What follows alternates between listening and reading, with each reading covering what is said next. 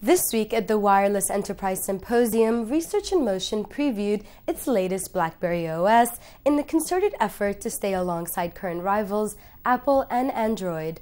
RIM claims that the Blackberry OS 6 will have a very intuitive interface, but if you take a look at this video showcasing the new features, you'll see we have no idea what's going on besides really awkward dancing.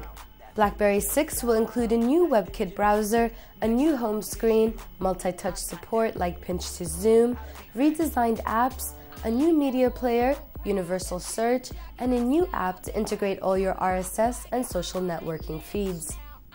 The so-called new features sound more like a case of catch-up rather than real innovation. Blackberry 6 will debut next quarter and will be compatible with current and future RIM devices. Well, not that we're keeping score, but it looks like iPhone 4 and Blackberry 6.